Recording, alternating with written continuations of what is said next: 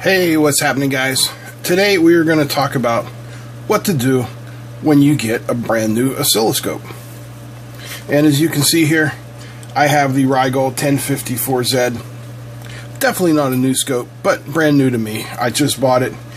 Amazon had a really good deal on it, and couldn't pass it up.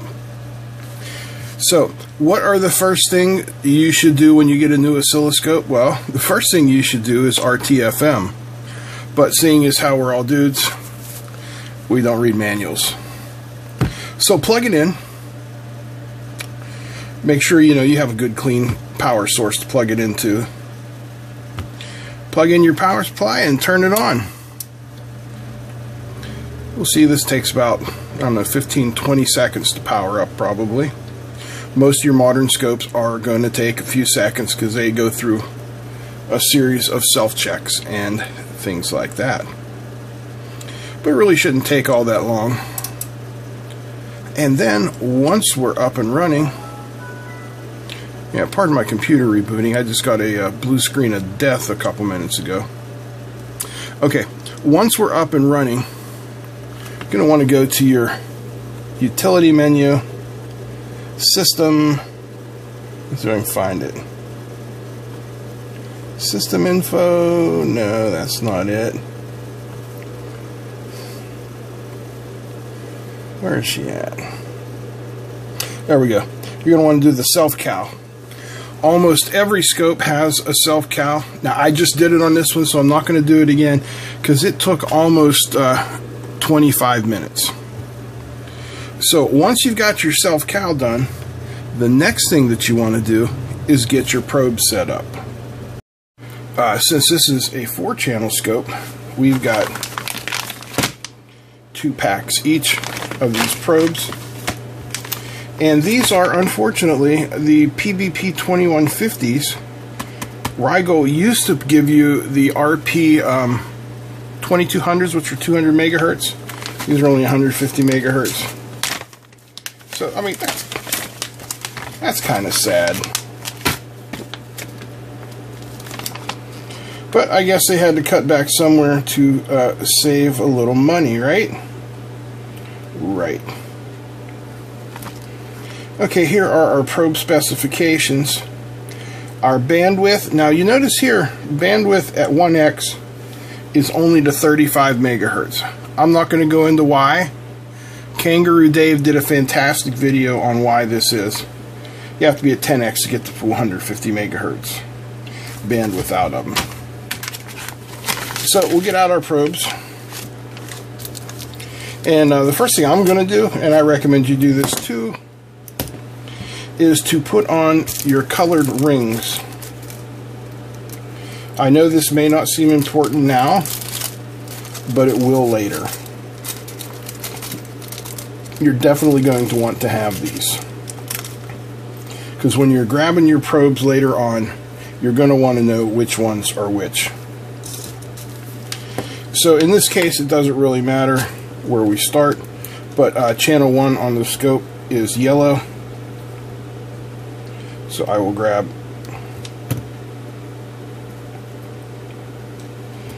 a yellow ring and clip her on there.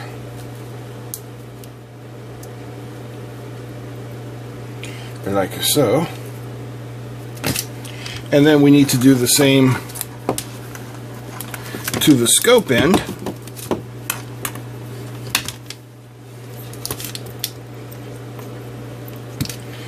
This, like I said, this doesn't seem important, but it'll really help you later on when you got 4 probes going on here. So, okay. We got this going now, and we are ready to hook it up to the scope. So I'm just going to hook up channel 1 here.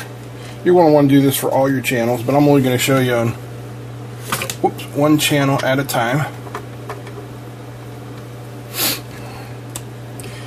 So we're going to hook it up, and then over here we have our probe compensation, which outputs a square wave, usually a kilohertz or 1500. connect your ground, and then connect like so. And if you're new, just press your auto button. That's all you got to do. Let the scope do the work. Okay, so here is our waveform. And if you look at that, you can see we have some overshoot. So we are a little bit overcompensated. Now on the probe right here is a little screw right there where you see my thumb. So what you want to do is use the plastic adjusting tool that came with your oscilloscope kit, and just rotate it like that until you have a nice square wave. And that's how you compensate your probes. So you're going to want to do that for all your probes. Alright, so as you can see, I've got my channel 1 and channel 2. Channel 1 is the yellow, channel 2 is the cyan. I've got them both attached and they are both compensated, so that's looking really good. That's our second step. Remember, first step, self-calibrate your scope. Step number 2, do the probe compensation. Now you know, or you have a reasonable belief that the readings that you get from the scope will be true and actual readings. So next thing you want to do is set up the scope for how you like it. That includes things like brightness, graticules, frequency, all that kind of stuff. So let's go into that next. First thing that I like to have on every scope that I use is a hardware frequency counter. Now you see down here I have the little frequency counter. That's the software frequency counter, and if I change the horizontal time scale so that we don't have a couple of complete waveforms, you can see that just goes away. So what you want to do is hit measure, counter. In this case, I'll just put it on channel 1. And now we have our hardware frequency counter. And that will be there, and that will be good. Again, personal preference. So my next preference is setting up the brightness of the screen and the graticules. So we're just going to come over here and hit the display button. We have the grid. And you can set that whether you want small graticules, large, or basically none. I'm going to go with small. And then brightness. I like it pretty bright, so I'm going to set it for 100%, and that's basically just for the video here. Now it has a persistence display, and we're not going to get into that now. Like I said, we're just talking about the settings. So far we have everything set up. Preference wise, we have our calibration. We're all good. So now it's time to start playing with your scope. You can hook it up to a function generator, a frequency generator, start probing some circuits. But what if you don't have a function generator, or an arbitrary waveform generator? Fear not, because if you just have an Arduino or even a 555 timer, if you can get yourself a square wave, I'll show you a couple tricks. Let me bring in my little Arduino thingy here. And as you can see, there's not much going on here. We've got ground hooked up, and we've got digital pin 5 coming over here to this low pass filter network. So what do we know about our friend the Arduino? Well, basically we know it can't really output a sine wave. It can only output a square wave. So I have pin 5, which is a PWM pin, turned on. It says analog right, 5,127, which should give us about a 50% duty cycle. So if we hook this up here, and then hook it up here, and then we get our scope to read it, we should have a square wave. So let's bring that up and bring it in. So there's our square wave. Not very bright. Let me see if I can brighten this up a little bit. Is that better? Yeah, I guess so. Anyway, we've got 976.835 hertz, so let's just call it close to a kilohertz, and that is the direct square wave output from our Arduino. But now, if we move it over past the first RC filter, roll down there so you can see where I've moved. We're coming in, this is our input here on the right, we're moving left. What you see here is, well, come on, focus. There we go. What you see here is the classic charge and discharge cycle of the capacitor, and that is an exponential charge and an exponential discharge. So that is stage one of our network.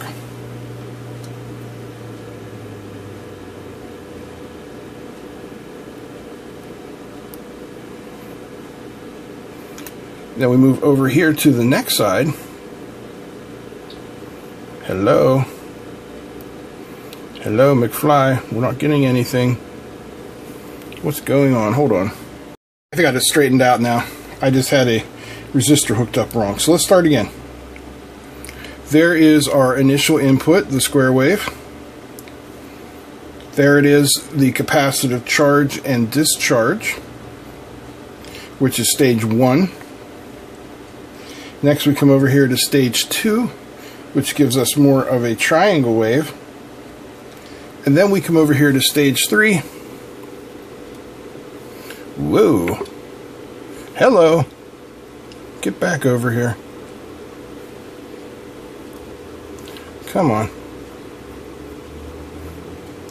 And what we end up with is a pretty nice approximation of the sine wave.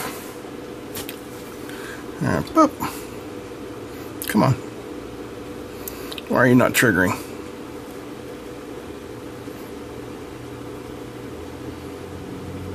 Why you no trigger? One moment. No worries whatsoever.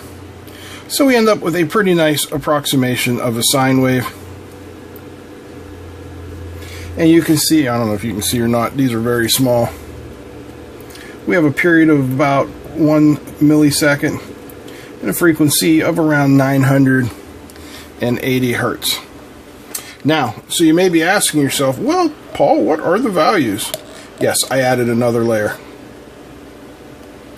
The values are 1K for the resistors and 0.1 microfarad for the capacitors. It's a simple RC network. Resistors are hooked up in series. Capacitors are in parallel to ground in each part of the network. So that's what you get there. So why does it work? Well, it works because our RC network here basically allows us to do a Fourier transform. A Fourier transform, if you're unfamiliar with it, represents the time domain information stored in a function. In this case, our sine wave is simply a function. It is a function of the square wave. A simple example would be, like I said, our sine wave sine, which will be 2 pi frequency c times t, which is a single frequency of fc in the frequency domain. And then when we make a Fourier transform, we end up with two frequencies, f sub c and negative f sub c, blah, blah, blah. Basically what we've done is we've taken all of the harmonics off of the square wave and given ourselves the remaining frequency, which is simply the sine wave. Now, this circuit here is extremely frequency dependent. This is only going to work on frequencies around a kilohertz. Since we have a 4-channel scope, we might as well take advantage of all the channels, right? There you go. All of our channels in our RC network. Ta-da! Hey, I hope you guys enjoyed this. If you did, give me a big old thumbs up. Feel free to comment and share. And don't forget to subscribe.